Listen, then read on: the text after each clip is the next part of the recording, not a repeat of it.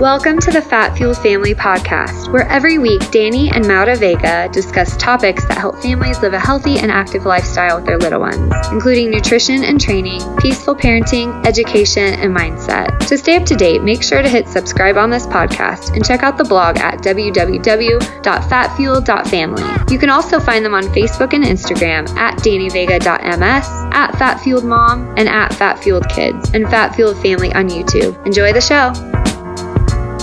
Welcome to the Fat Fueled Family Podcast. I am Danny, and I am joined by my beautiful wife, Maura.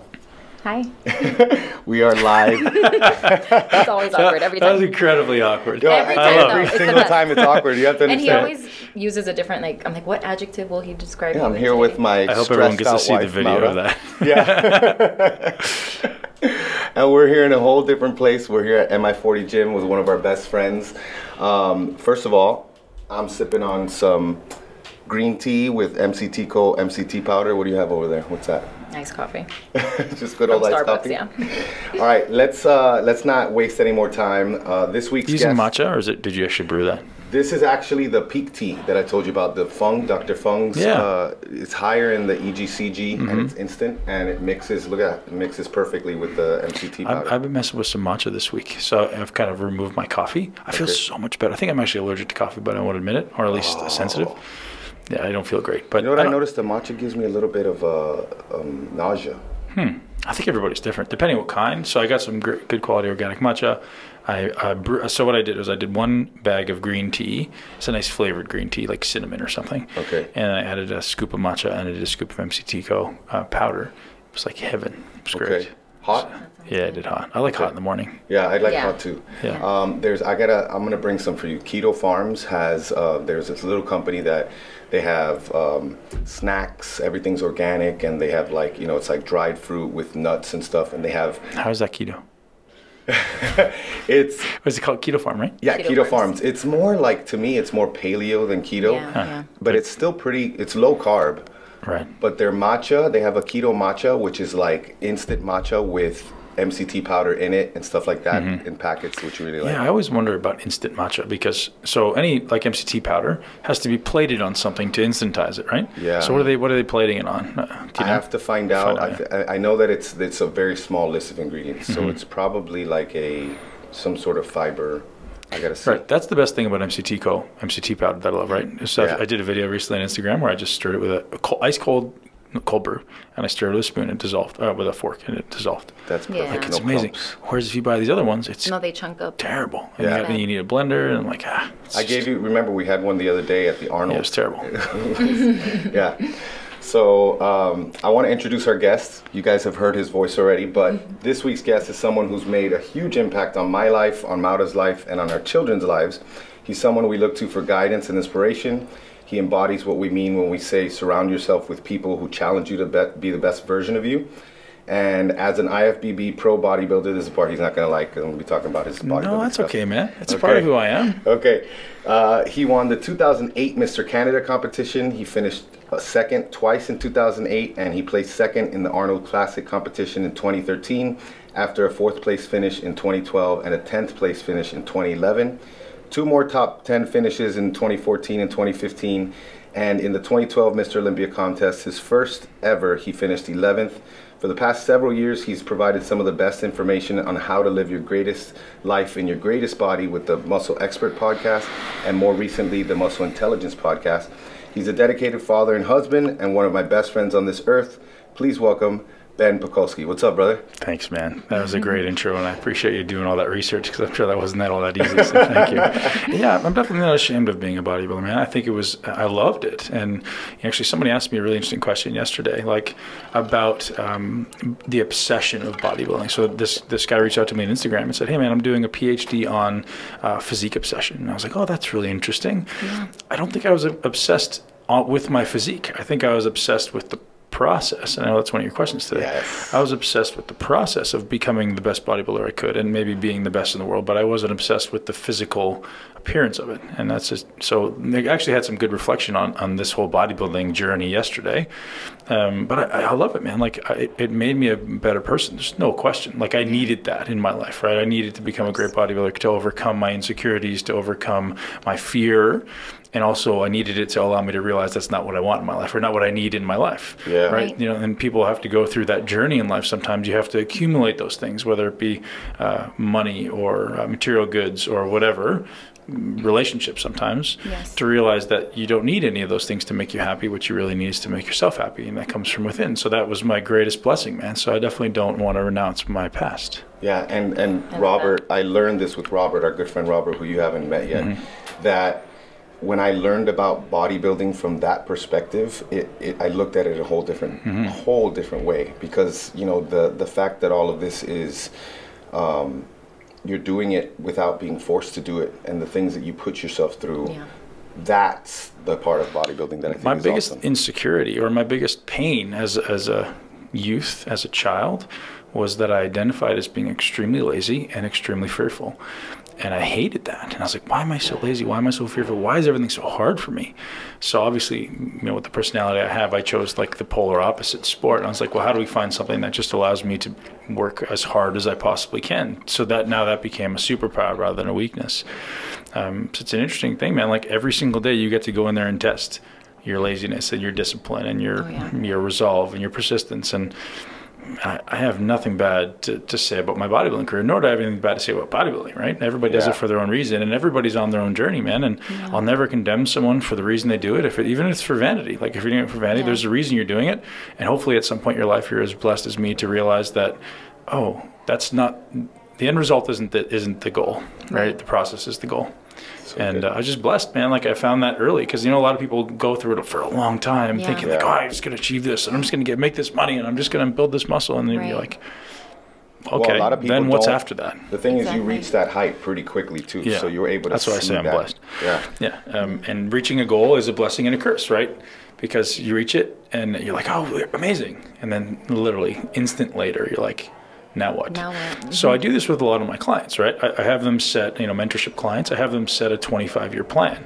And people go, what? Like, how am I going to set a 25-year plan? Well, there's a reason for it, right? I call it a 25-year vista, rather than, it's not like a view, because it's like the long-term view, right? So what happens when, let's say for you guys, 10 years from now, you've got all your financial goals, you've got your homes, you've got your cars, you've got the business you want, your kids are in college, you're flourishing. What after? Yeah. Right. What's next? I think would you say people they don't go as hard at that because in the back of their mind, they're afraid of what's going to happen when they get there? Sure. They don't even think they're going to achieve what's first. Right. So, but let's say all those things that you want to achieve in 10 years are done. We've got them. Like we've got the house, we've got the money, the bank account's padded. Now what? What do you do then? And for me, there's almost two options, right? You're either going to help people, or you're going to go on some internal spiritual journey, or both. Right. Right. And that's all that's left. And I think that's an important realization for everyone to have, is like create that 25-year plan, or maybe it's the 40-year plan, whatever, right? Who knows how long we're going to live. But knowing those end objectives allows you to focus on the bigger picture rather than the menial, like, hey, I need to make $100,000 this year. I need to make $1 million this year, whatever. Like, that's great. Those are going to happen anyways. What's next? Right? Because then I can know what my true values are. So for me, like speaking about the topic of this podcast, it's kids, man. Like mine and others. Because I had such a challenging childhood, it really allows me to relate and hopefully help. And again, the irony of sometimes it's a blessing and a curse to want to help everybody.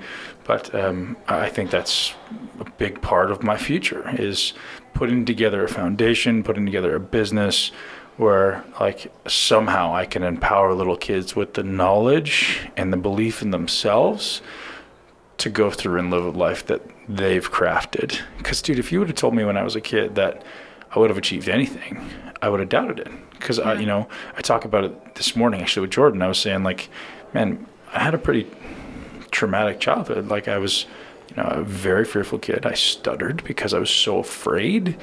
I was completely asleep from a perspective of like all I did was watch TV and eat Doritos, and it was very unhealthy. And it's true, man. It was very unhealthy. Didn't do much. And like to say that, you've evolved now to be an educator and have a successful business and a great family and amazing children. fuck, like, Yeah. couldn't say anything. Like, I'm so happy, and all my dreams are fulfilled. Right now, the rest of my life is just a bonus. Yeah. Right. Yep. So now, how do we create even bigger dreams that we can achieve in this lifetime? Love that. I love that. And I love what you said about, like, not just helping your kids, like, help others. Because that's how I feel. Like, when I go into those homeschool groups sometimes, I'm like, who am I helping today? You know? I 'Cause these wish it was kids- acceptable to, like, hug everybody. I know. No, it's not. I know. But, like, Yeah. some of these kids I just know. need love, man. Yeah. They just need Like, attention. yeah. Like, they really, and that's why they like me. Yeah, Because 'cause you I give them go in attention. there and I really am curious about who they are and like what they like, you know? Because I know Individuality. that. Yeah, their Oh, individuality. yeah. Because just like you, like, I didn't get that. You know, Right. I always felt weird and She felt just like not understood. And so I Yeah. just ignored she had to everything. be someone else. I was also lazy, yeah, and yeah, just pretending to be someone else all the People time. always go, do you want your son to be a bodybuilder? I'm just like, I hope not. Like, Yeah. I hope he's whatever the hell he wants to be. I hope he doesn't follow in my shoes. If he so chooses to, I'll support him in Right. every way. But I hope he just, like, whatever fills his heart. Right. And that's the only conversation I ever have. Is like, do you love this? Then do it. And if you don't, then don't. don't. You know, he tells me every day he loves hockey. But I don't think he does. Like, Oh, we go through that. We go He's through still at that. that age where he wants to he please wants They you. wanna to please you. Yeah. you. So I'm like, Mhm. sweetheart, Gotta if be you don't cognizant like of it, let's do something else. Right. Like, so, Daddy, can we play hockey? I'm like, sure. I grew up playing hockey, right? When we get to hockey, like, he has no passion on the ice. And I'm like, dude, he's great at it, but he doesn't have any passion. I'm like, dude, if you don't love it, don't do it, man. It doesn't make me happy. Yeah. Like, if it doesn't make you happy, then what the hell are we doing? So, anyways. And if they're that's it. passionate, it really shows. For Because that's sure. something that I always, like, tell Danny, or I'm like, no one ever had to tell me to be early, to be on time to dance class. Because Right. I would tell my mom, I'm like, we need to go now. Right. Like, we have to go. I can't be on time is late, and I need to be a part of this whole thing. And, Yeah. you know, and that's when you have that, like, when you know what you want, you can see the passion there. It's true. And you guys, I mean, you're around my daughter enough. You see her passion. Like, she's that one, right? Yeah. Like, hey, Mom, can we go early? Daddy, can we go early? My son, like, hasn't found it yet. That's okay. Yeah. Like, Yeah. I mean, I didn't find it until I was in my mid-20s, maybe, Yeah. right? So they'll find it. Yeah. And for parents listening, just, like, try not to steer so much, right? Try Right. just to support. And Right. observe. Be there to catch them when they fall, or Right. be there to tell them that you love them and that they're adequate, and observe. Yeah, And like, observe. facilitate, right? Like, Yes. oh, I see you're Yes. interested in that. Let's go do that.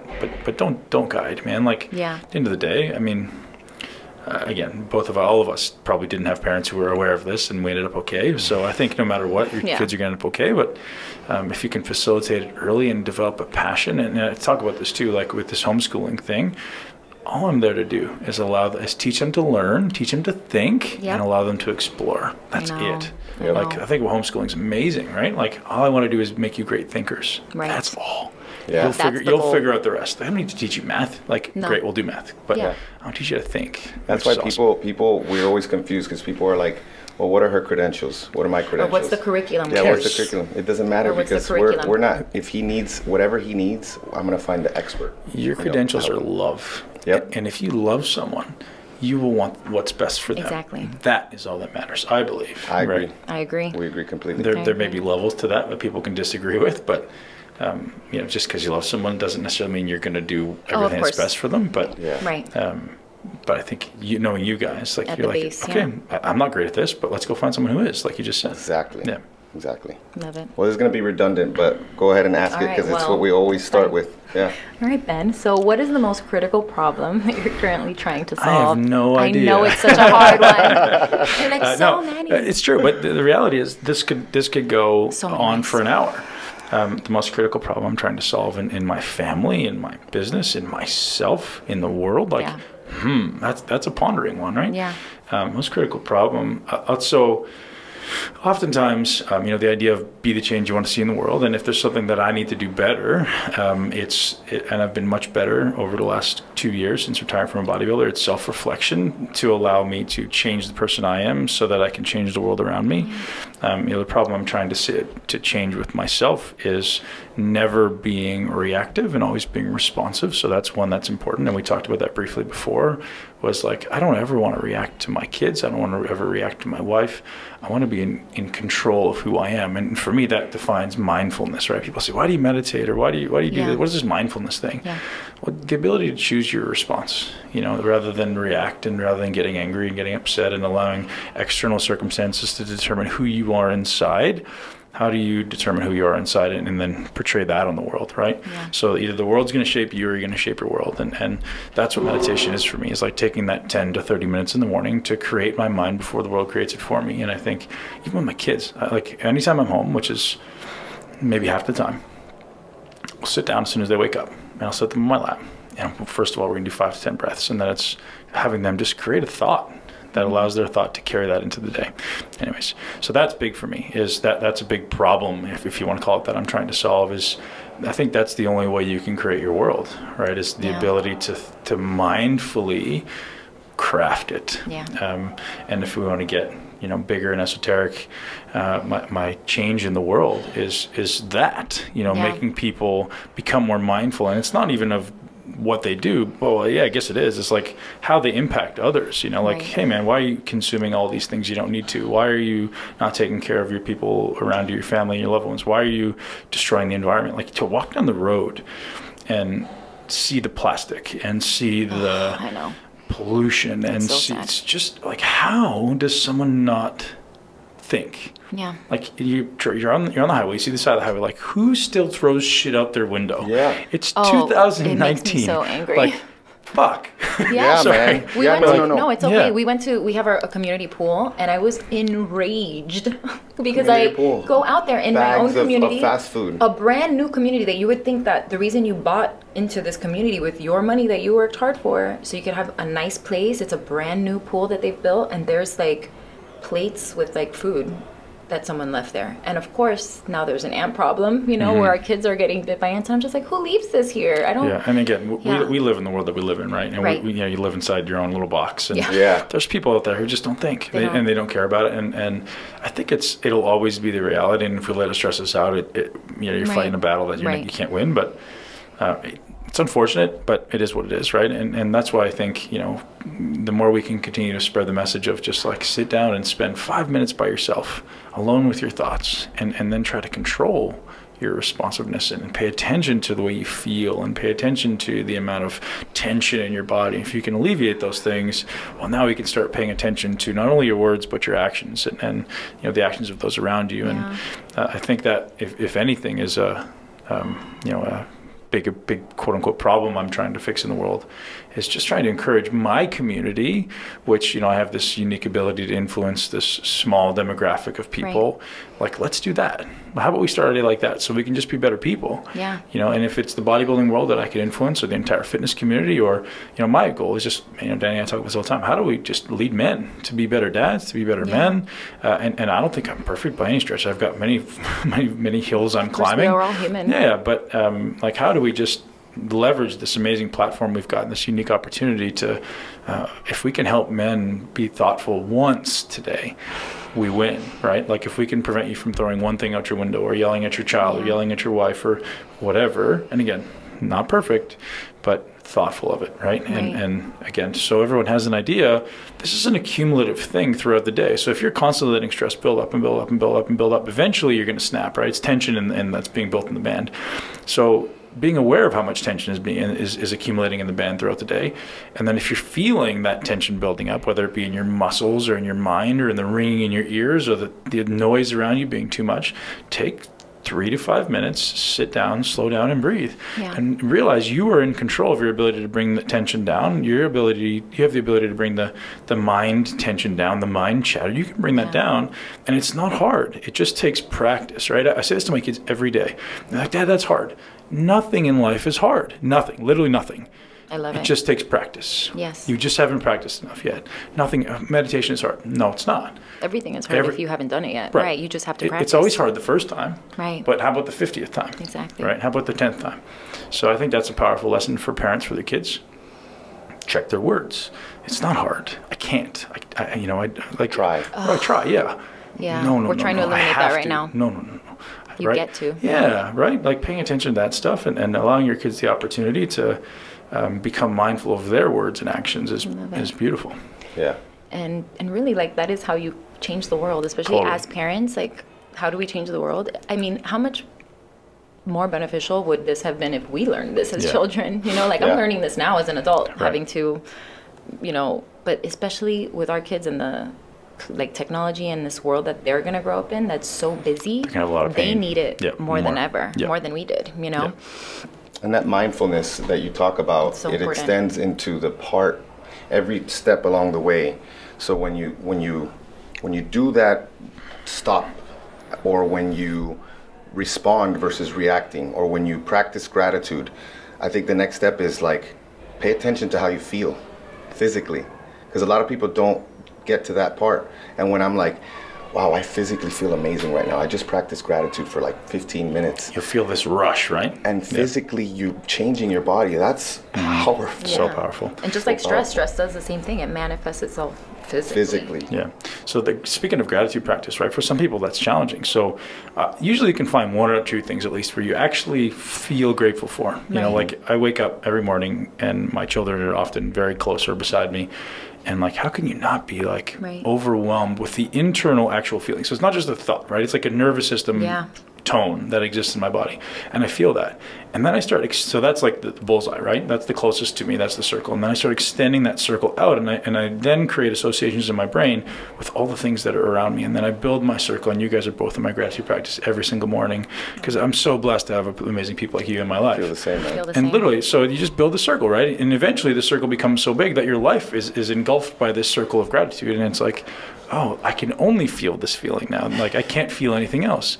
That's an amazing place to be. But so for people who've never done this, start with those one or two things that are so close to you that you're like, oh my God, I'm so grateful for that. No matter what it is, like, figure it out and feel the feeling and then reproduce it as the circle grows. Yeah, it could even be, I was this morning focusing on experiences that have, I look back at the experience and I'm so grateful for it, and then trying to feel the feelings that I felt then, like watching it like a movie, smelling the smells, all of that. And that's what meditation is, right? Yeah. Reproducing it in your body and then taking that into the world. Yeah. Right. Yeah, that's a great point, man. Thank you for bringing that up. The idea of, like, people just don't pay attention to their body. Yeah. You know, like, this morning, strangely, actually, I think it was after our session yesterday we did with that new biohacking piece we got. Oh, yeah. I felt this strange, like, almost anxiousness. And I was like, oh, that's interesting. I haven't felt that in a while.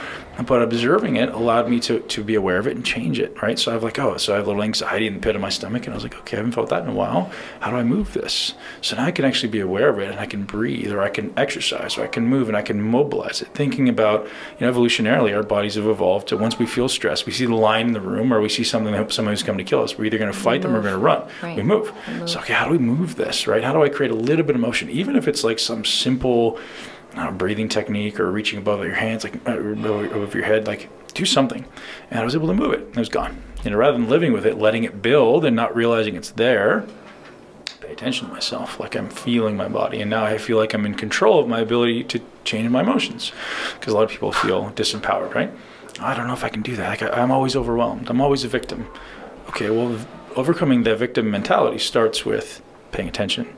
Starts with realizing you can change, realizing you can take control, and no matter what it takes for you to get out of it, it's not a deficiency in Prozac, it's not a deficiency in some pill. It's like, hey, your body's built to fix that shit. Like, think about it. And listen, man, the reason I feel comfortable talking about this stuff is because I come from a world of pain. I come from a world of fear. I come from, like, the most terrible explosive tempers and alcoholism and drugs, and, like, I came from that. So I lived that stuff. I lived the fear, I lived the anxiety, I lived the pain.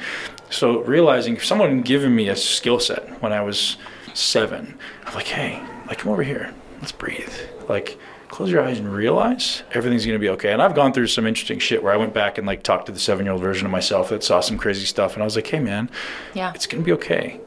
In my mind, and then you're going back, and for whatever reason that sounds weird, but sounds, you know, like, woo, but it works. Like, I feel better about it. That chapter was closed in a final way where you were able to you're gonna rewrite be all right, that chapter. You're gonna be all right, and you change your stored memory. Like, you know, if you've ever done NLP will typically store something that's negative, like in a black and white, and the picture will be small, it'll be far away, it'll be in a box, so you can change it, make it bright, make it move faster. and change the way your brain stores information, and you can completely change your association with that event. And again, that's getting deep. People need to talk about that stuff, but if anyone has like some deep events that they want to remove, go see someone who's an NLP practitioner. It's important stuff, like, because you store these things in your nervous system, you don't even know they're there. Like I've got so many things that were blocked from my childhood that until I went and saw like someone who like help you bring these out, I didn't know they were there. My sister would be like, hey, you don't remember that? I'm like, not at all. I remember what? Like, this happened, this happened, this happened. I had no idea. And fear, and your brain does that on purpose. It's an evolutionary thing, right? If you're always living in fear, you wouldn't get very far. But I'm so grateful to be alive. I say this every day, and people think I'm out of my mind. It's a freaking great time to be alive. And you and I, we're all blessed to be able to talk to people. Who are amazing, really doing amazing so lucky things. To be able to talk to these people. It's a selfish, I tell people, they're like, how do you do the podcast thing? And I'm like, it's the most selfish thing I do, because I'm just like learning so much. Dude, I talk to people every week and I'm like, these people are changing the world. Like, like, oh yeah, cancer? No, that's not a thing anymore. Like, what? What do you mean? Like, what? Like literally everything. And this idea of like, you can create love in your body. You can oh man, I think it's amazing. I'm excited to be alive every day. Well, we share that. We want to go back to this because we talked about this already, the difference between being goal-oriented and process-oriented. Sure. And you've spoken about your evolution from that first to that second approach. I went through the same thing, and how it's shaped you currently. Can you share this process with our listeners, and like, what are the possible downfalls if you're only focusing on the outcome versus the process? Well, giving my story is the best place to start. Is at 17 years old, I had some desire to become a bodybuilder, and I bought my first. Actually, the funny story is I didn't buy my first. I saw my first Flex magazine at 15, and I was like, ew, that's disgusting. Why would anyone want to look like that? I think you wanted to be like Men's Health, right? That's it. And then I got the Men's Health body relatively quickly, and I was like, oh, well, what's next? So then I started buying, because like, I just want to be 170 with abs, or it's like, and then I just want to be 180 with abs, and then I want to be 200 with abs, and then eventually it's like, what's next? It's this. Anyways, originally I was like, okay, let's become a bodybuilder, and I was like, I didn't know if I wanted to go all the way or whatever. So I'm like, I like bodybuilding, let's bodybuild. And I never told anyone I was a bodybuilder. Like, until I was well into my competitive career as a bodybuilder, I never told anyone I was a bodybuilder. I was just a guy who loved to train. I loved the process of training. And eventually there was a point where everyone's like, hey man, you could be the best in the world. I was like, oh, okay. Like, this is kind of like, thanks, that sounds great. And once I set that goal, it changed the way I looked at it. Like, I was now chasing a goal. I was now chasing an external goal, rather than loving the everyday of like, hey, I'm just a dude who loves to train hard. Now I was chasing this goal of being, one of the top bodybuilders in the world. And it kind of changed my love for it. I started to lose the passion a little bit, and I was pursuing something outside of me, and I didn't feel the same degree of, joy when I went to the gym. It was more like I have to. Like, I'm going after. Yeah, it was a job. Like a job. So, I ascend this proverbial mountain, and I get to what most people would say is pretty high up in the mountain. Made it to top 10 in the world. Stay there for a few years, and was probably willing, or was probably able to push to the top of the sport, but just realized that it was an empty thing. Like, I got second place at the Arnold, which is the second biggest show in the world. I got top 10, like I said, and I realized that the closer I got to the contest, the bigger I got, the leaner I got, the more insecure I was, the more fearful I became, the more I knew people were judging me, the less confident I was. And it was like, oh, that's interesting. Like, why is that? So it just allowed me to realize that wasn't the fulfilling end result that I thought it would be. Everyone thinks like, oh, I'm going to get the muscle, or I'm going to get the girl, I'm going to get the car, I'm going to get the money, and I'm going to feel better. And I didn't do any of those things. I got to the Olympia stage, and that was a great accomplishment, but it was, as soon as you walk off, you're like, well, what's next? It's kind of like what I say to the kids with toys. I goes, sweetheart, I bought you that car that you really wanted, and then 10 minutes later, you weren't playing with it, and you wanted the next car. So it made you happy, right? Well, yeah, it made me happy. Well, for how long? Well, maybe a minute. Once I had it, I didn't need it anymore. I didn't want it anymore. So did you really want it, or you just thought it was going to make you happy? So that's the same with every fleeting goal, right? Like, oh, well, we're just always chasing the next material thing. That's that, and that's going back to the gratitude. That's that lack mentality versus that process mentality. Because you're lacking something. There's something that I have to be something. I have to get something, right? Yeah. So getting to the top, like I said, was it was empty for me. Like, I really enjoyed it. I loved it. I loved the person that I ultimately became. But it also was just, not what I thought it was going to be. So I'm very blessed to have ascended the top of that mountain quickly and not spent a lot of years, because I know there's a lot of guys and girls spending a lot of time trying to chase goals that are maybe not going to fulfill them the way they hope.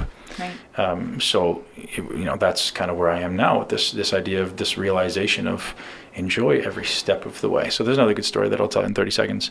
Last year I was climbing a mountain, and the day before the mountain, my ego's like, this is going to be really hard. Like, I was like, oh my God, this is going to suck. I'm going up with two guys who are very good friends. They're both very fit. One guy does like ultra marathons, 100 mile. Yeah, Alex, yeah. Alex Fiata. And I was like, okay, well, and the day before I literally almost quit. I was almost like, I can't go, man. I was just going to be so painful. And I was like, oh, no, you're not going to quit. You're going to go. You're here. I went to California to do it. Climbing the mountain. I get to the bottom of that, and I look up, and I'm like, this is going to suck. And I just kept telling myself, this is going to suck. This is going to suck. The first hour was the most painful experience of my life. Yeah. So the reason I was telling it was going to suck, my podcast manager's behind me laughing, because the first time we did it, Alex undersold us. He goes, oh, it'd be easy. Well, we did 9 hours, and maybe more. And it was like the most painful 9 hours. Like, it sucked. It sucked. So then this next time I was like dreading it. My mind's like, oh my gosh, this is going to suck. And then I got an hour in. This is going to be about 6.5, 7 hours up, and then 3 hours back or something. And I got an hour in, and I looked around. I'm in California. I was with two of my best friends in the world. And I'm like, man, what are you complaining about? Yeah. Like, you're outside. You're on this beautiful mountain. You don't have a cell phone. You have no stress in the world. You can be here right now. You get to be here right now. Enjoy it. Right. And at that moment, like, it took probably a couple minutes, but all of a sudden all the pain in my legs, all the burning in my legs went away. All the discomfort went away. I felt better. My energy felt better. It was easier to breathe. It wasn't literally like I floated up the rest of the way, because I just started to look around and appreciate the moment. And when I did that, literally it was like this instant change. And I was like, oh my gosh, like, isn't that the best metaphor for life? Like, stop for a second, breathe, look around and appreciate what's around you, appreciate the people that are around you. And all of a sudden, life just gets a little bit better. It gets a little more beautiful, and it gets a little less challenging. Yeah. And I literally feel like I floated up the mountain the rest of the way. Like, it was so easy, Awesome. It was amazing. And that's the best metaphor for life is appreciate what you got right now. Yeah, and things just get better. Love it. I love that. Attitude is everything. That's how I am when, like, people will tell me, like, my mom will tell me, I'm getting sick. I'm like, no, you're not. I'm like, Mom, this is literally why I don't get sick, because I never believe that I'm sick. Right. I'm like, you will make yourself sick. I promise. I've kind of like decoded the whole sickness thing too, right? Like, it's an energetic thing. I don't get sick. Yeah, it's an energetic thing, and when you think it, you're bringing your energy levels down, and there's levels there, right? There's things that have to happen for your body to get sick. Yeah. Are you predisposed to sickness? Maybe. But doesn't mean it needs to happen. Right. So if you bring your energy back up in whatever, you can actually define the science behind that. Like, you can bring your energy back up and overcome it, right? So, and it's literally just the negative charge of the cells. So the more negative the charge, the better. You need a negative charge of your cells. So if the negative charge of the cell starts to drop off, you start to lose this structured water that encompasses the cell, and you're more likely to being sick. So how do you keep your thoughts? How do you keep your thoughts in such a high vibration that the energy in the cell can stay negatively charged, which allows your body to transmit electricity throughout it and keep this structured water? So the simplest solution is get outside and get some sun. Keep positive energy, ground with the earth, like simple stuff, eat good food. Yeah. And literally there's like documenting walking through these processes. That's all you need to do, and you just can't get sick. I know, right? I love it. That's what I do. I'm like, let's go outside. Or like if the kids, like, they're, looks like they might come down to something, I'm like, all right, let's go outside. Go in the sauna. Now we got that sauna, so forget it. I'm like, go in the sauna. Yeah, exactly. Yep. We're not getting sick. It's not happening. So we've got the NanoV here, right, which is this tech piece that I've loved for like the last 2 years. And it's just inhaling structured water, which is amazing. So you're literally inhaling a negative charge. So if you ever feel like you're getting sick, you jump in the sauna, you do NOV, you do a workout. Yeah, You're good. You're good. I know. I love it. All right. Well, one of the things our listeners will be interested in is how your dietary approach has evolved. So you came from the bodybuilding world and were traditionally higher carb. How does that differ from the way you eat now? And what can you share about the benefits of a lower carb, higher fat approach with respect to overall health, cognitive performance, and of course, building muscle? Yeah.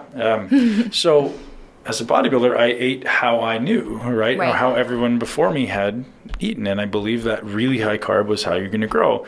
And I always felt like crap. Always, 100% of the time, my energy was low. Going to the gym was like, I gotta get a coffee, I gotta get caffeine. I always felt like crap. I was always inflamed. My brain was always like slow. I had brain fog 100% of the time. It's terrible. It's a terrible existence. I didn't realize there was anything else. It was a terrible existence. And then when I finally started to discover low carb was toward the end of my career. I actually went low carb for quite a few years toward the end of my career. I felt amazing. Nice. I was like, gosh, what the heck? You know, my energy's better. Like everyone's like, dude, how do you train so hard with low carb? I'm like, I just feel good, man. You guys don't know. I was like struggling for the last 10 years and I got good at that. This is like cake. This is easy. Yeah. So that was a big transition for me once I discovered a lower carb diet, which was honestly 2007 was the first time I ever did a ketogenic diet. It's a long time ago. After that, again, I did it reluctantly. I was like, no way, this is not going to work, because I was just of the belief like you need to. That was during a prep, right? During a prep, for the 2007 North Americans. Nice. So again, that was kind of my first exposure to it, and I was so reluctant. I was like, "There's no way this is going to work." And again, I didn't feel good because my brain was like, "Oh, this is not going to work." And again, tried it again in 2011, just because I was like, I need to drop my carbs down to get in shape. And I did that for about 6 weeks, and I felt amazing. I was like, oh, that's interesting. So after that, every year I would do a low carb period. Nice. And then by that point, I mean, my education by that point was growing, accumulating every year. So I started to understand the benefits of lower carb dieting on inflammation, on brain focus and stuff. But you know, evolving past bodybuilding. So I think, and Danny and I talk about this all the time, I think that to build maximum muscle, carbohydrates you need it. Do you need as much as I eat? No. Right. You need as much as you need to fuel maximum performance. I think that's a paradigm shift for people, is most people will design a diet and then make their training fit that. I think it has to go the other way. I think you have to design your training and make your diet fit that. Love it. So if I'm training hard, and I know today's going to be a really hard, high volume 2-hour leg workout, well, doing low carb doesn't make a lot of sense, because I need the carbs to fuel that workout, or I want the carbs to fuel that workout, right? It's going to allow me to perform harder. Yeah. So if my objective is building muscle, eat to fuel a workout, eat to fuel athletic performance, right? So that's the way I build workouts now. Whereas now my focus shifting away from building, insane amounts of muscle. Right. And now the focus being, I need cognitive function, I need all day energy, I need energy for my kids, I need to be able to write and run a business. Well, focus is your number one the objective. Mental clarity. It's unbelievable. It is unbelievable. It's unbelievable. And it doesn't have to be like 0 carbs or 50 carbs or less. Like even with 150, 200 carbs, if you're insulin sensitive, if you're all things being equal, I still feel when it's paleo even that my cognitive performance is there. I think, speaking again, we haven't talked about this, but like fasting is massive. I think if you want brain function, you fast sometimes. You don't fast all the time, but sometimes. Be hungry. And being in a caloric deficit, I think, is kind of how you ensure your body is going to function optimally. If you're in a caloric excess, especially if it's coming from carbohydrates, you're going to feel more of a brain fog, I think, just across the board. So I think there may be a necessity in doing, maybe 1 day a week or 1 day every couple of weeks in a caloric excess for hormones. Maybe it's 2 or 3 days in a row in caloric excess, and then coming back down into a deficit, right? So you're kind of resetting yourself. Think of how we would have eaten evolutionarily, like feast, famine, And I don't know if you need to eat 10,000 calories a day, but just above caloric baseline. And maybe, if my baseline is 3,200 calories, maybe for 3 days I eat 3,800, and then come back down and eat 2,500 every day. I think that has worked well for me lately. So I intentionally, about once a week for me, because I'm still training 3 or 4 times a week, I'll have over my BMR. The rest of the week is below what I would say is my daily caloric expenditure.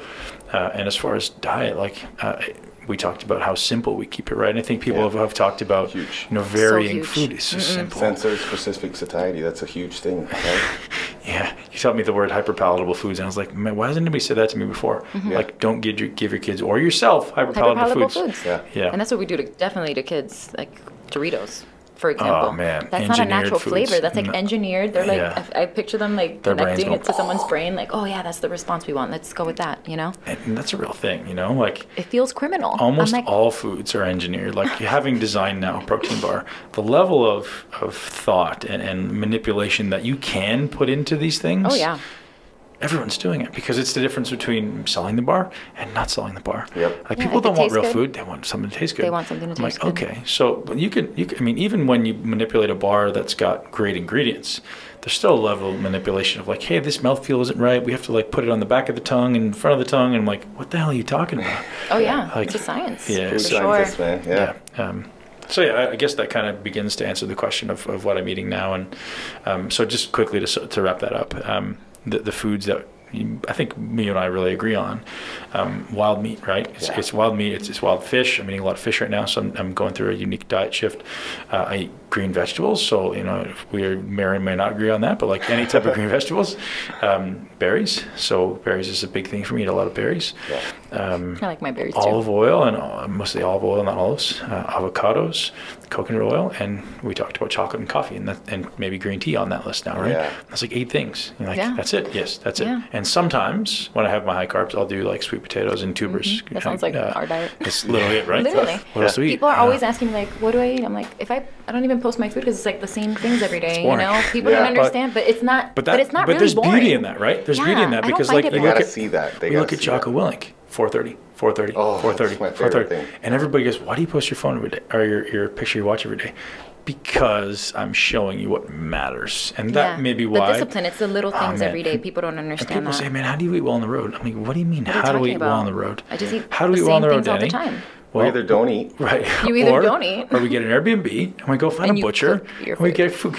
We cook our own food. It takes 5 minutes. Like the way we eat literally takes 5 minutes. We were eating ground, what was it? Liver, I saw it. I was like, liver, I heart, loved it. and ground. It was and freaking on vacation. Delicious. Yeah. Oh, but it's so hard to eat when you're on the road. No, it's not. No, it's not. And people don't realize, like, to me, like, even with the carnivore thing, like, even if it's not carnivore, like, so simple, because I'll do avocados and chocolate. Like, those are my 4 foods. Like, I'm like, macadamia butter, meat and fish, But it also takes that decision-making thing out. Like, decision fatigue is a real thing. I'm like, I love that I don't have to ever waste time thinking about what I'm going to eat. And that's a huge thing. Like, Steve Jobs, Obama, all these people, they would wear the same outfits every day. And that's what I do, too. I'm like, Danny probably loves that part of me being his wife. Like, not wasteful, that's for sure. I also just hate shopping. Like, I would rather do anything else but shop. And like, so I have like my uniform. I'm like, I'm either gonna wear yoga pants or jeans and a shirt. Like, I don't want to think about it. Jeans, more yoga pants. Maybe if it's super fancy. Yeah, same here with the jeans. That's the beauty though, right? Because like you know that your husband loves you. You have no one left to impress. You love yourself, and what the hell else matters? I know. What do I like? Who are you trying to impress? Exactly. Yeah, like who fucking cares? There's one person in the world you need to impress. When we go out to eat, I wear my nice yoga pants.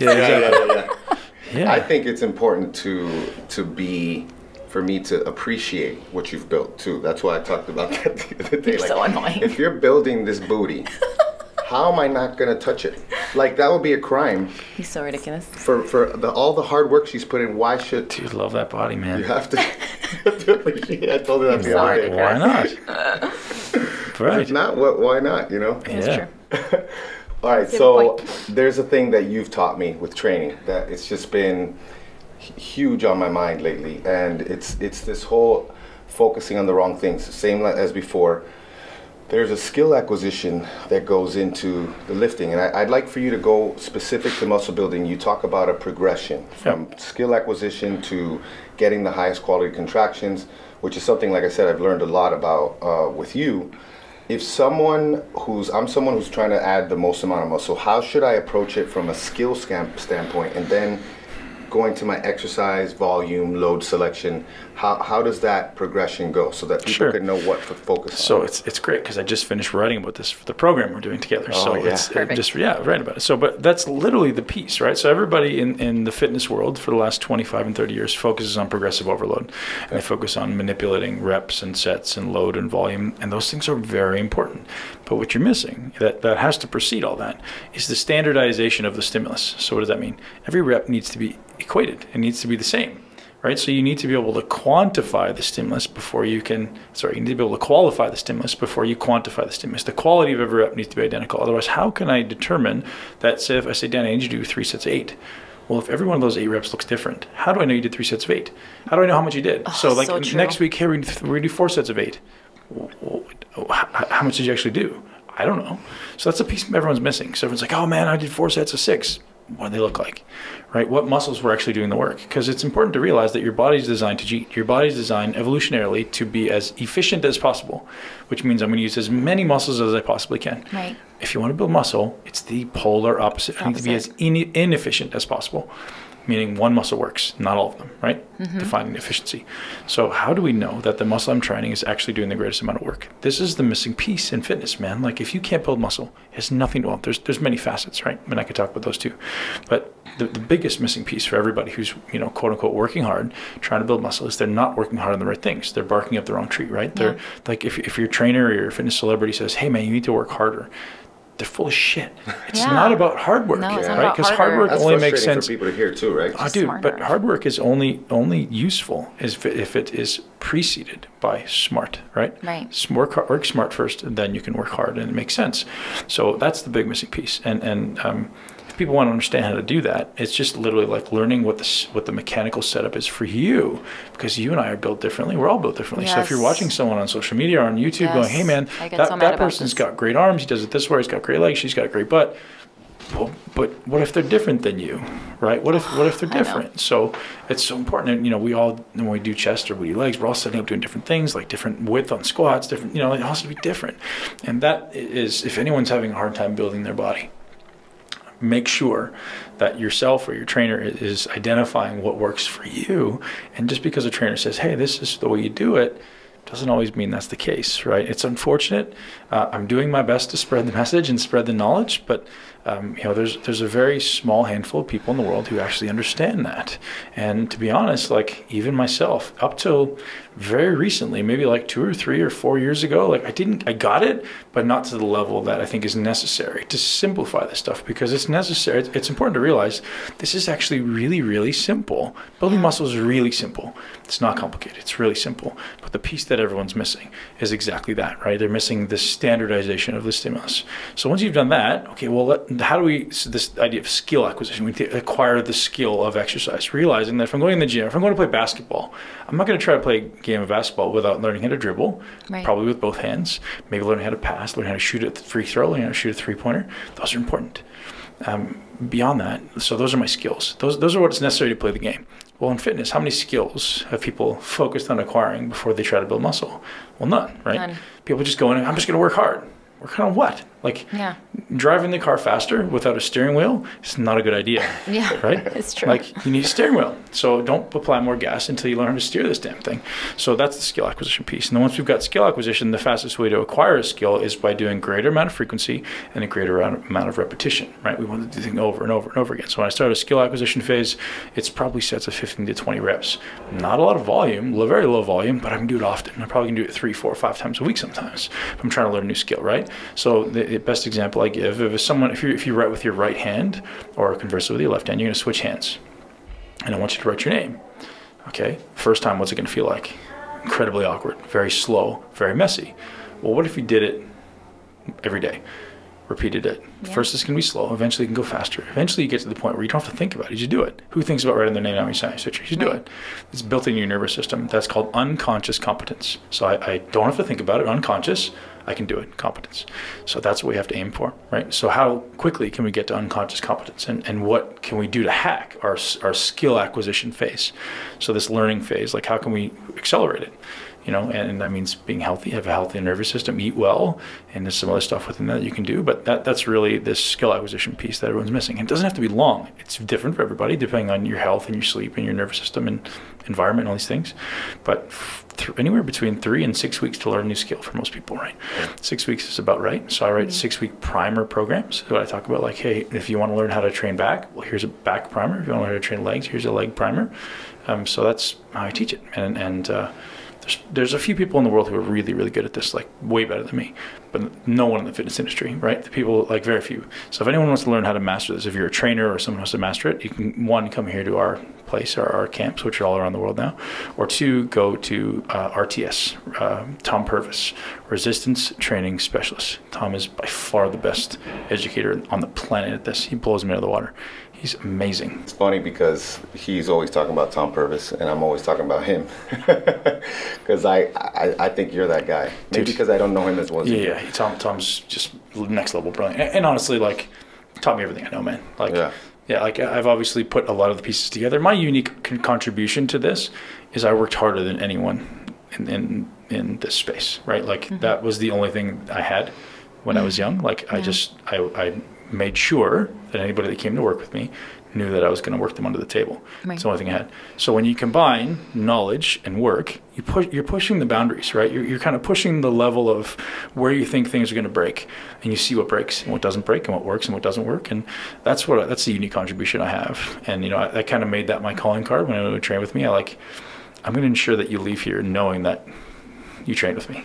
Yeah, I love that. And that is the thing. Everybody knows when they come to MI40, they're going to work. And it was 10 times worse when I was in my career, right? Because I had an egocentric attachment to making sure that when I walked on stage with you, you were going to know that I whipped your ass. Because there's power in that, right? Yeah. There's power in that. Like, if I'm competing with you, I wasn't friends with anyone to compete with because of that. Yeah. I can't, right? They're nice guys, whatever, but I need you to know that I'm better than you. Because bodybuilding is a big psychological game, right? Oh, for sure. The difference of inches, am I standing tall or am I slouching just a little bit? And the judges unconsciously pick that stuff up. So anytime I got a chance to train with one of these guys, I always would. And it never kind of mounted to me being Mr. Olympia, although I think if I pursued it further and wanted to, I could have. But again, anybody says speculative that I could have been the best. But I think it never came to that. But every time I stepped on stage with someone I competed with, it was obvious. You can see it. Awesome. I love that. Okay, well, we've covered some of the topics that our listeners are interested in, but now it's time for us to move on to things that get us all excited and get us out of bed every day. So what excites you nowadays after your pro bodybuilding career? Spend time with my kids. It's the only answer. I know. And people go, tell me that, the time when you were most happy or you got most excited about your kids. I'm like, every day, man. Every day I get to see those amazing faces. It just lights up my heart, lights up my life. And there's so much, they have so much potential too. So it's more exciting. I just want to love them. I just want them to be fulfilled and happy and know that they're enough. But my kids are everything. And I'm trying to, I shouldn't say that word. I'm creating a life now that allows me to spend more time with my kids and learn. And those are kind of my two things. So if I can create a life that allows me to create enough passive income to be able to learn and read 8 to 10 hours a day and spend the time when I'm not learning and reading with my kids, I'm fulfilled. So how do I craft that, right? That's what I'm kind of reverse engineering in my mind now. So with this learning and educating myself comes learning and educating other people. And that's the only thing I feel fulfilled with is I have this amazing platform and this incredible passion to help people.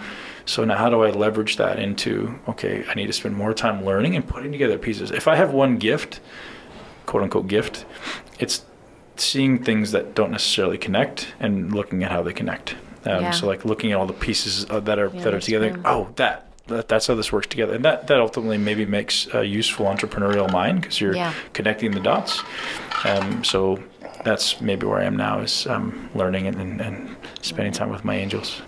I love it. And that could be, the thing is that I'm on the same page as you, and I think a lot of people are just they maybe want that, but they get so preoccupied with that other part, which is creating the passive income, creating the income, and I think you have to you have to, but I think maybe the focus is off because it's always right. Everything was right in front of you. So I always never talk about. I always talk about awarenesses. I'm like, sometimes you sit down in meditation. Sometimes during the day you have these things that come into your mind, and some people say, I had this thought. I'm like, I don't think it's a thought. I think it's an awareness. And my awareness this morning was, I saw this man. I was sitting down doing some work at Oxford Exchange this morning, and I saw this man walk in, and he's there every day. And if you've been there before, you know who he is. And he's there every day, and he walks in. Very well dressed man, perfectly groomed, great hair, sweet suit, awesome shoes. No idea who he is. Don't never talk to him. But it made me think about something. Made me have this awareness around okay, what does that guy do, right? So clearly he's financially independent, and he's walking to this place, and he's able to go here. Sometimes he reads the newspaper. Sometimes he just drinks his coffee, and he sits there and thinks. And he's probably 50, 52. And I'm like, okay, what is that guy doing? So this idea of thinking versus doing. And this is a unique thought, right?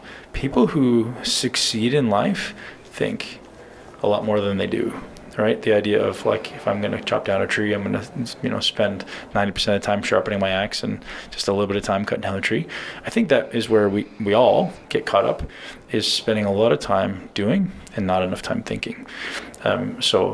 The best shifts in my life have happened when I've put my phone down, put my computer away, and disconnected from the world, and allowed myself some time to have clarity and vision.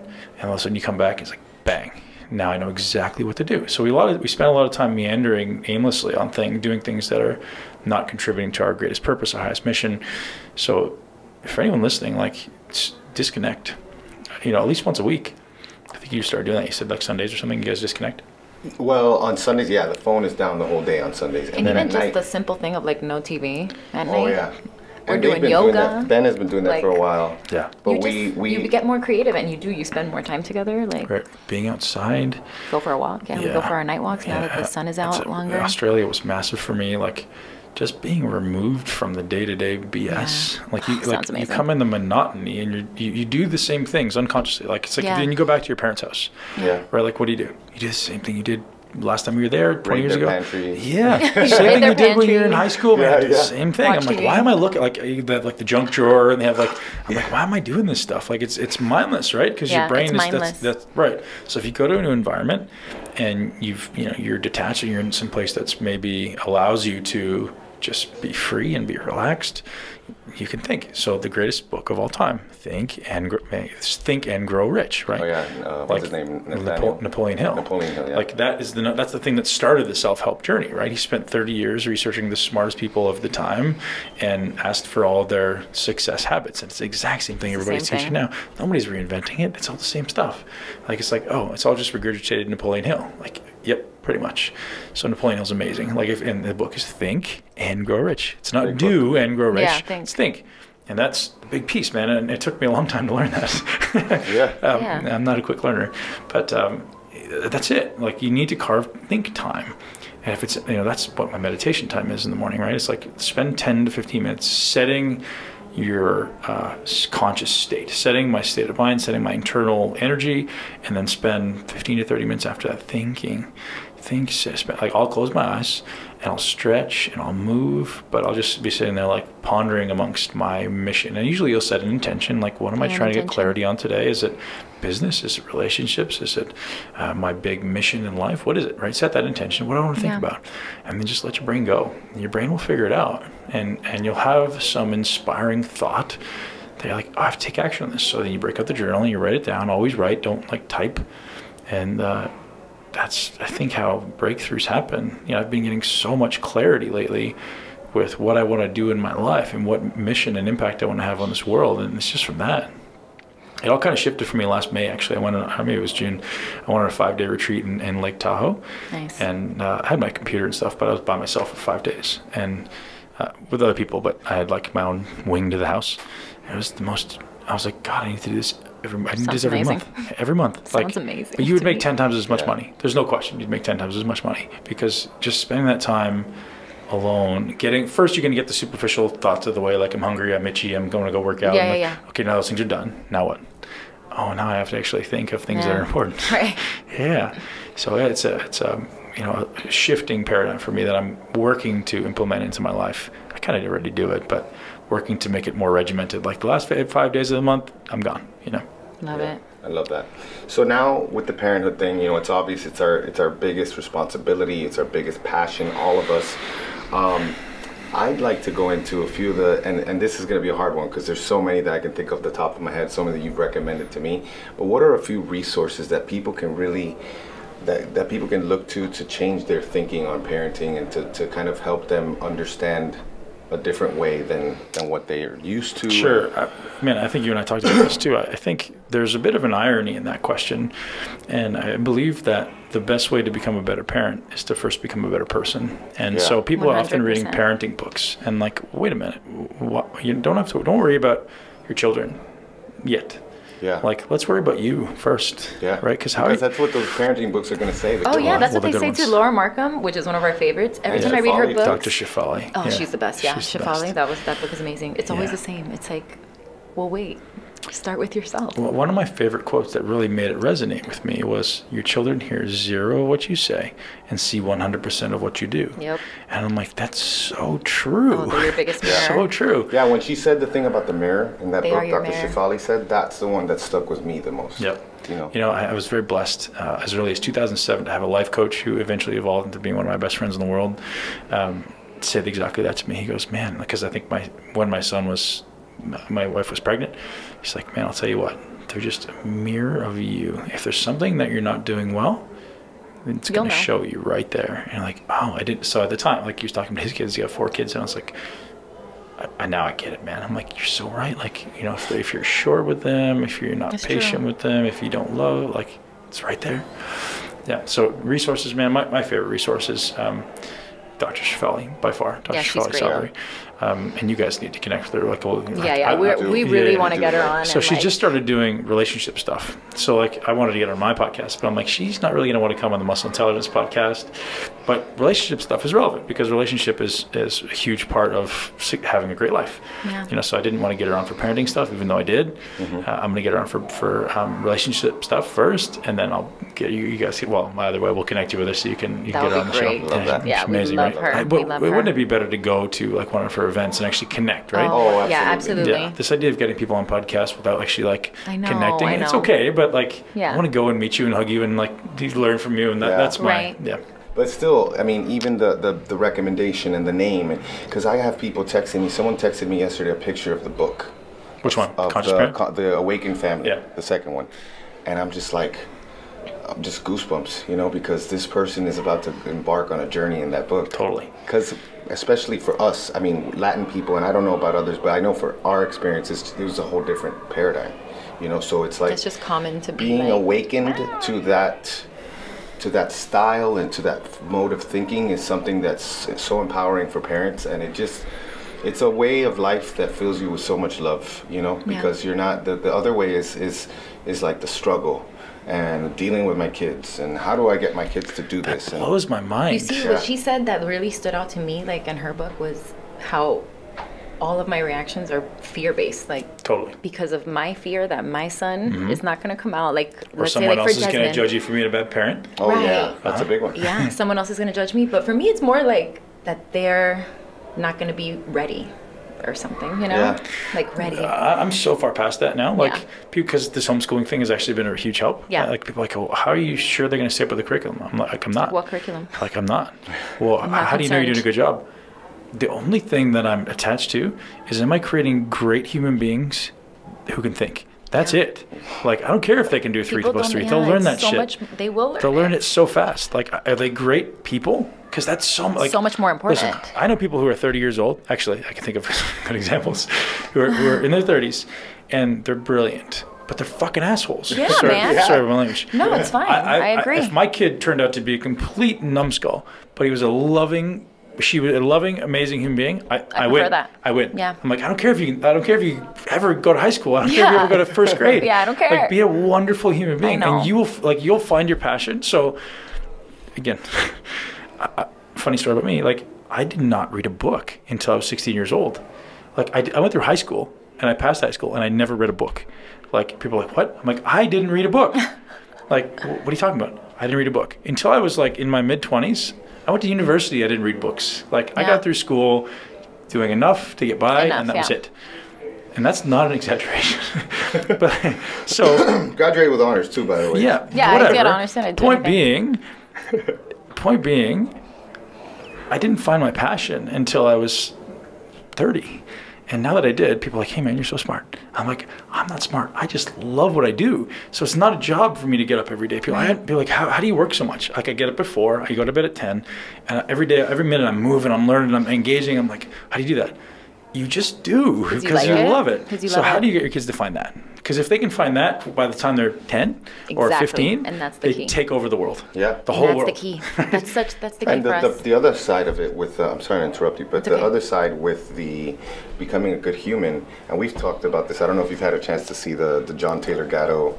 Watched a lot of it. He's got a lot of stuff. He's so good. He's amazing. Where he talks about Harvard and Princeton and what they're trying to look for. Find, you know, and what CEOs are looking for. They wanna know, can they have a beer with you? Can they have a meal with you? Totally. You know, and that's what I'm looking at. They look at the hobbies. They want to know what you do during your free time. My business everybody is a great has example, a good GPA. right? Like my first team, like, I hired based on skills. 0 still remaining. Now I hire based on personality. Like, are you a good person? Do I want to hang out with you? If not, what the hell is it worth? Like, I don't want to make money and be around assholes. Exactly. I don't want that. Yeah. That's terrible. It's stressful. Yeah, because you're bringing more stress in my life. Exactly. 100%. Has anyone ever swore on your show before? Yeah. Oh, yeah. We have Robbie, our friend Robbie. We had to literally put a Crazy disclaimer. Jiu-Jitsu. But we didn't edit it because the story. No, it would take away from the story. It was, the addiction and everything, and so. Yeah, life is not clean sometimes. Exactly. Yeah. Yeah, I always say if people get offended by my words, it says more about them than it says about me. Yeah. Oh, 100%. Yeah. Just my last thought on that. I guess it's a good segue anyway, so we can talk about it. Well, many of the decisions that we make, especially with respect to education, are shaped by our own experiences. For example, I felt like so much of my time was wasted during school years doing everything that I didn't want to do. And so I got burnt out. I hated learning. And that's not what I wanted for the kids. So how about you? Like, how was your experience? How has that shaped how you approach education now? And I know we talked about it, but, getting, deeper into that. Yeah. I didn't like school. I didn't like anything about it. Even going, so the only reason I went to university, to be honest, actually, strangely, in first year high school, I was in a high school that was close to where my grandparents lived, so I lived with my grandparents. And I just knew that being in that school, nobody was going to university. Nobody. Canada, sorry, university, not college. Yeah, university. Semantics. It's okay, we're used to it. We're like obsessed with Canadians. Right. We love Canadians. So in 10th grade, I switched into a different school that was closer to where my dad lived, knowing that it had a higher academic standing. I don't know why I had that awareness as a kid. Every single person in my high school went to university. That's the only reason I went, because I would have been like, I would have felt left out. So I had to get good enough grades to get into university. But if it wasn't for that, I would have never gone to university. Right. But I didn't until I was in university did I like anything to do with school, right? Like I was always good at math. I was good at little stuff, but I hated it. I just literally like, hey man, how'd you get enough to get by? I just I did enough. I had a great smile. I was really nice to people. Like teachers were like, do what I need to do. That was it. Yeah. So this idea of forcing kids into different topics and forcing them to sit there and stand in line and cross their fingers and sit up straight, and I'm like, what? The bells. Oh man, the bells. Yeah, and so what was sort of the breaking point for me? My kids went to a very first year school. They went to a very, very expensive private school, and watching them walk between class. They had to touch their shoulder to the wall as they walked to the next class. And I was like, what is this? I'm like, we're out of here, man. Yeah. We're out of here. Go. So that was a big thing. I never liked that about school either. So that was a big influence on me. And the big thing you realize is teachers are there to make money. They're not always there because they want to be. And I always just said, I just want my kids to be around good people more than anything. Mm-hmm. So to be around myself and my wife, I think, and people like you, is maybe more valuable than learning any amount of curriculum in school. I agree. I think that's, kids learn by observation. They don't necessarily learn by looking in books. So that's a big thing. So how do we get them to learn by experience and go to different countries and be around great people? And I very intentionally surround myself with very limited numbers of great people. And I feel like that's their greatest lesson in life is they're going to look at you, Danny, and they're going to look at you, Mara, and they're going to go, they're really great people. I want to be like that. Yeah. That's the biggest learning lesson, I think. Yeah. 100%. Yeah. And also schools, being there until you're 18, it kind of extends childhood. And that's something something that John Taylor Gatto talks about, that it's an extension of childhood. Because, school is actually a relatively new concept. That's what people don't understand. I'm like, guys, 100 years ago, people were not schooled, Ben Franklin, all these people, they had up and running businesses by the time they were 12. 13 years old. And now we have 18-year-olds raising their hands to go to the bathroom. Sure. And then 2 weeks later, now you're an adult. And it's like, never thought about that. Now you have to the everything. It's interesting. And also having a 12-year-old son, he actually brings up some really unique ideas sometimes. But the idea of allowing him to start a business is he's like, until I'm done high school, I'm not going to start a business. I was like, interesting. So you almost you put governors on them, right? You can't do anything until you're done school because you got to go to school from 8 to 3 every day or whatever. Yeah. That's an interesting thought that I never really considered. Yeah. Yeah, it's a big thing. Or arbitrary ages where you... Yeah. It's kind of having to go to work, right? I can't start a business, I have to go to work. Right. Yeah. Oh, well, how about if you didn't have to do that? I guarantee Presley with her pet sitting business, I guarantee my kids will have businesses. If we don't homeschool by the time they're 12, I guarantee they will. Because they're always like, I need to make money. Well, how do you make money? go start a job, go start a business. That's interesting. Yeah. I mean, I think it's more of like an entrepreneurial mindset. Yeah. Entrepreneurial and like creating things, like not having to, because when you're forced into that one route, the options are so limited. You know, like it's go work for someone, go study this, go do this, versus what do I love? Who am I? What do I love? And what can I offer that's unique? And then just start from there. When Desmond was 5 or 4, it was dream catchers, getting sticks from the YMCA, painting the sticks, turning them into dream catchers. He's made like $300. He bought himself a bearded dragon, you know, and the terrarium and everything.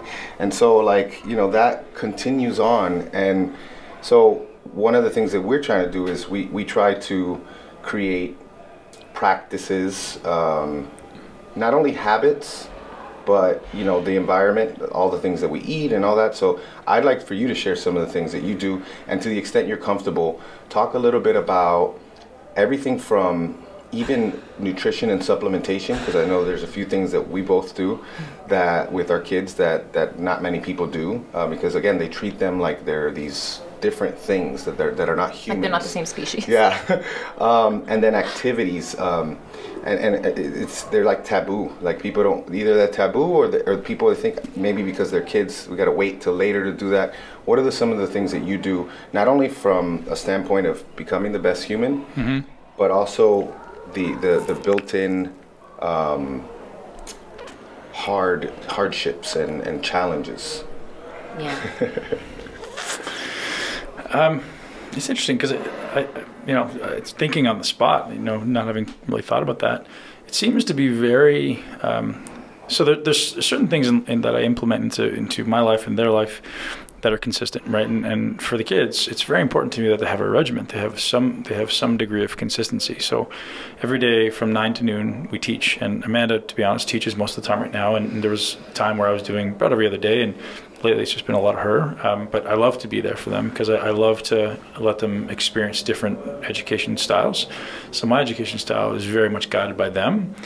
So like I'll ask questions and I'll say, what do you want to learn about today? And what do you want to talk about? And wherever it seems like whatever they're passionate about, we go down that path. But so every day we learn from 9 to noon, and it's not, you know, other than them having to journal about what they're grateful for or what they did the day before, or, you know, something simply just, again, practice writing, practice getting your thoughts out.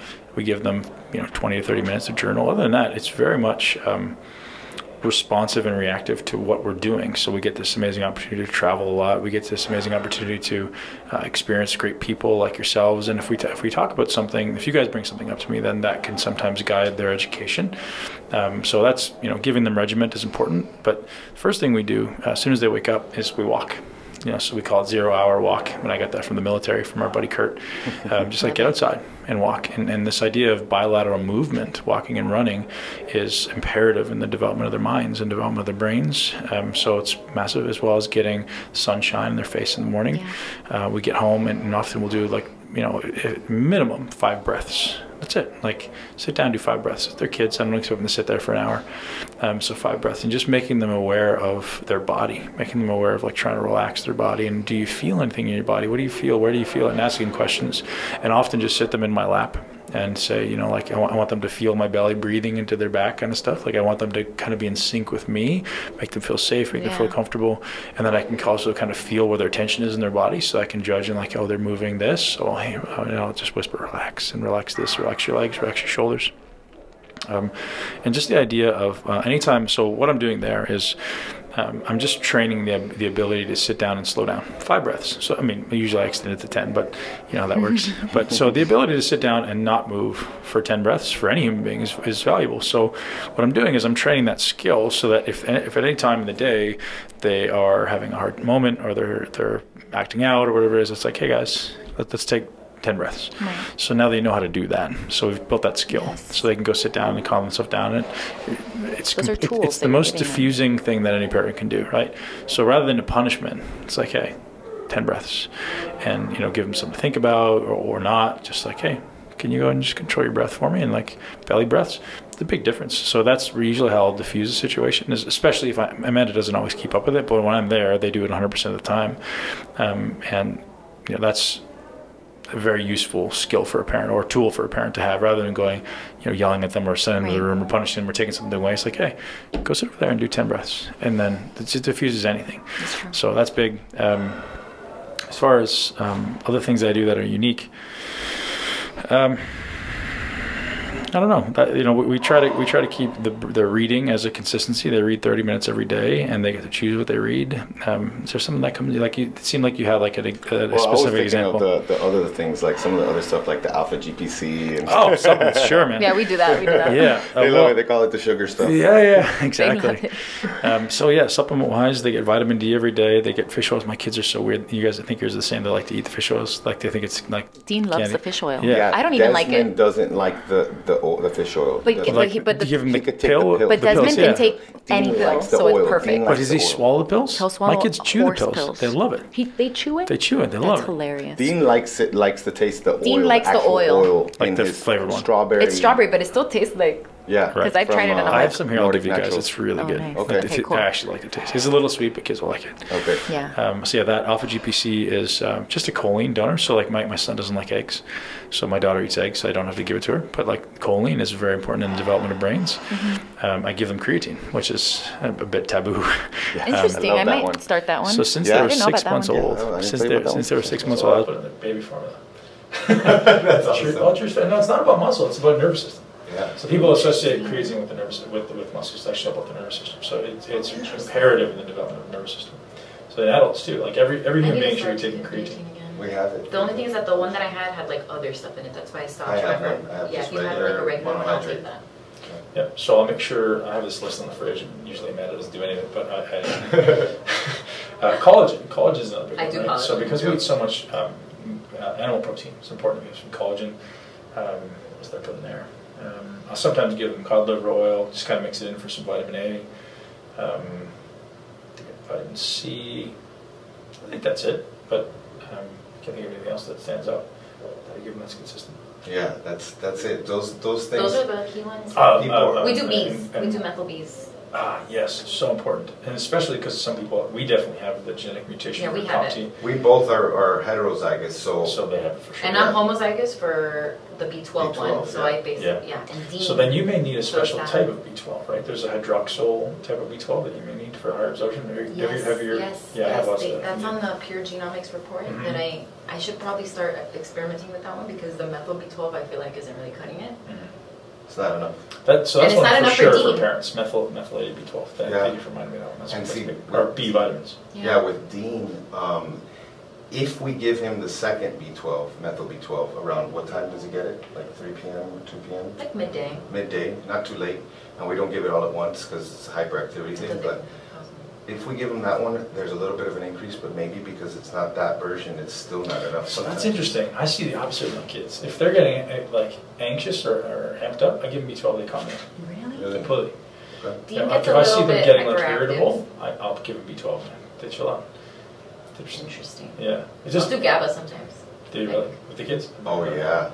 Like Ali Miller's GABAcom. I'll just do one though. It's just a chewable. It's a chewable. It has a little bit of xylitol, and that's about it.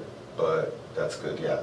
We all strategically take that one at times. Right. When there's because you don't want to take it all the time. Yeah. Do you guys do story time? I mean, like I read them books. Yeah. But then the only person who's really into like me just creating a story out of thin air is Dean. Yeah. Desmond would rather me read him a book. Right. You know, because Dean is like he loves seeing my just creativity come out. Yeah, but I always tell him it's real. That's awesome. That's awesome. Yeah, you should start doing that. Tell him it's real because he'll be. And sometimes I'll just end it and be like, "You guys have to come back tomorrow to hear the rest." Oh, that's so good. I'm like, Daddy, can you tell us your story? What happened? And I'm like, are you sure? Like, it's just like it's just this perpetual story that can kind of go on forever.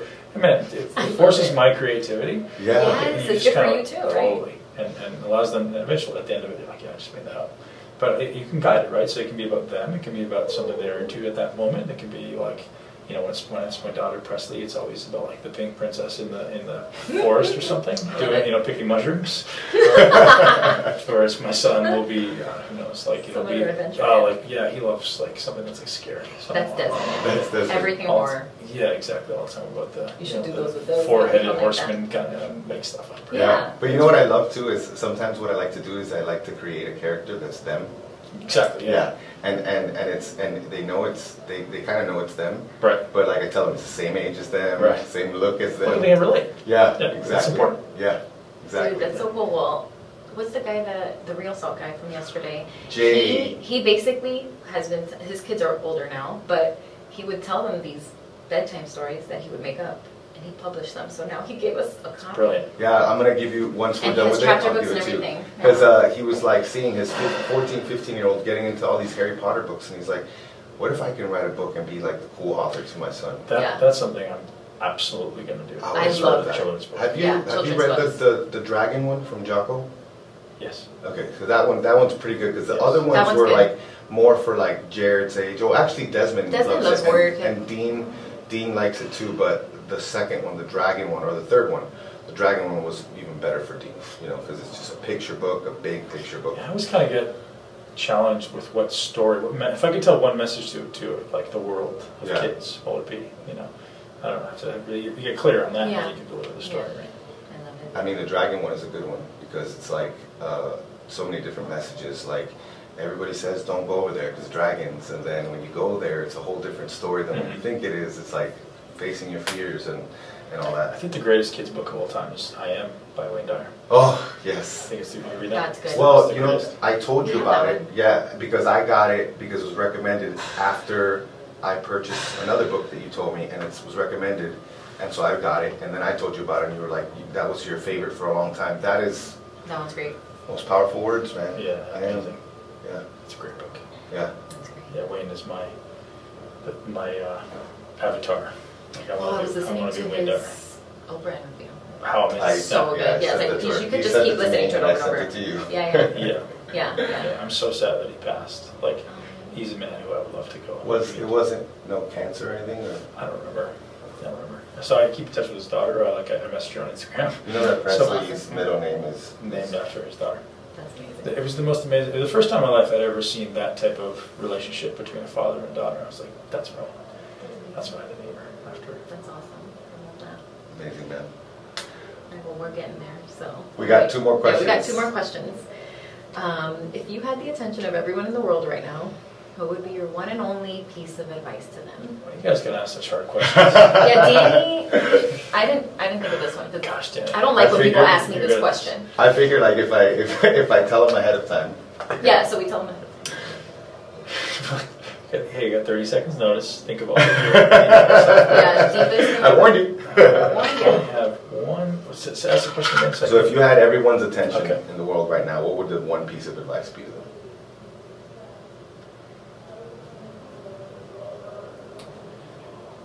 Love yourself and forgive yourself and thank yourself and acknowledge the sacrifices and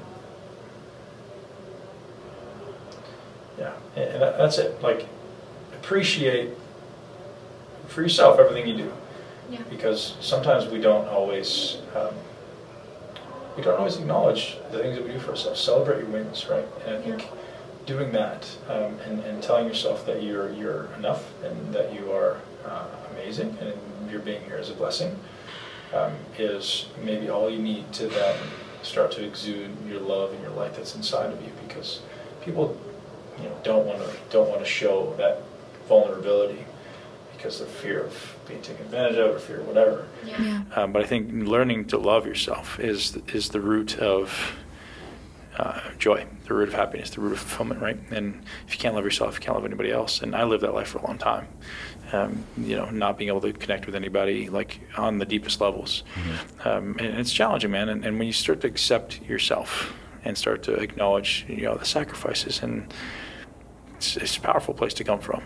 I think others around you will acknowledge that, right? And if you can envision the light that lives inside of you as a little flicker of a candle flame, And how do you get that light to burn so bright that it illuminates the world?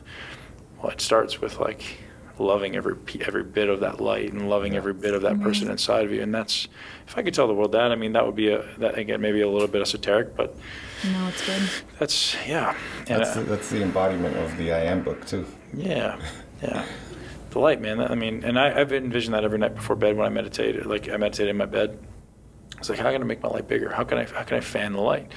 And the light will be this beautiful thing that you can bring to the world in every relationship and everything you come to. Just be the greatest version of you. That's ultimately what that means, right? And don't be afraid. You know, again, another line that's just so powerful for me is, and I don't know whoever said this, I've heard it from many people, but our deepest fear is not that we're inadequate, our deepest fear is that we're powerful beyond measure. And I felt that in my life in some really unique times, and I was like, God, that's so true. Like, I not just cognitively got it, I felt it. And like, that's absolutely true. It's absolutely true. It is true. Yeah. Love that, man. So before we let you go, just want to know what you're currently working on and how people can find you. I'm working on a ketogenic muscle building program with Danny Vega. Sounds great. Yeah, so we have an awesome opportunity to train together so often. Like, so we decided let's put something together to help people, because both of us had some unique realizations during that training phase, right? So giving all that wisdom to your followers and mine, working on that, and I'm building my book. So having exited professional bodybuilding, I had a lot of lessons to learn. And there's a lot of things that go into building a great body that people don't acknowledge that I really believe would make it so much easier for them. Like, if you just learn to pay attention to these certain particular things, everyone can build muscle. Everyone can build a body that they love. Are you going to be Mr. Olympia? No. You can build an amazing body for you. So that's what I'm working on. So I build it and I frame it around the 6 pillars of a lean, healthy, and muscular body. So these 6 things that are outside of you that influence your internal state. So your internal state determines, whether you're going to build muscle, right?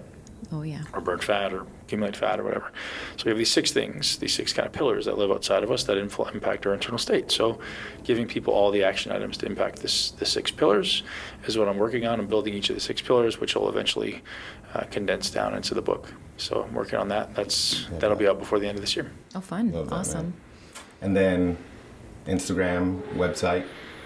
Yeah, you can find me somewhere on the internet. We'll put it all in the show notes. Yeah, BPAC Fitness is the Instagram. I think I've just changed my Twitter to that too, so or soon will. It used to be IFBB BenPac, if that's. Oh yeah, I remember that. So again, not removing myself in any way from my past as a bodybuilder, but just acknowledging that I feel like I am more than just a bodybuilder, right? So sometimes you get pigeonholed as, oh, that guy's a pro bodybuilder. And I'm sure everyone heard that or thought that when they started listening to the episode. It's like, oh, he's a pro bodybuilder. But there's more to it, man. There's more to that, right? There's more to this person, this story, and hopefully more to offer. Thank you so much, man. I appreciate you guys very much. This is so good. Beautiful. Perfect.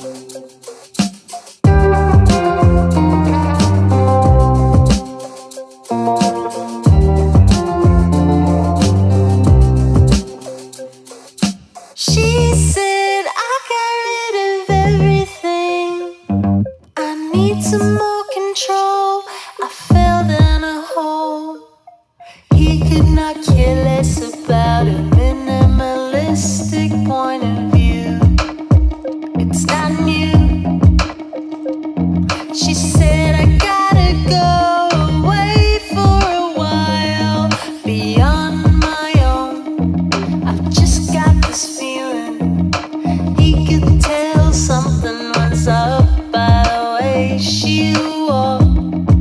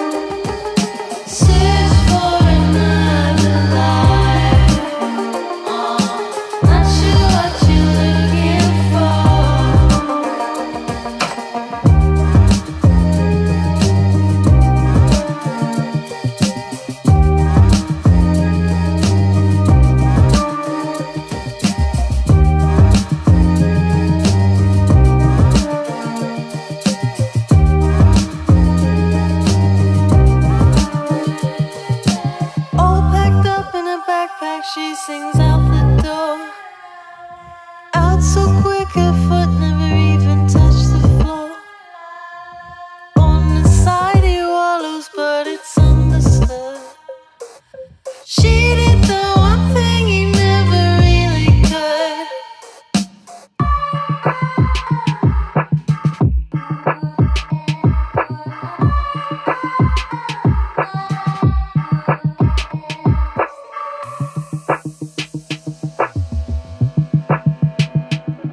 Search for another life.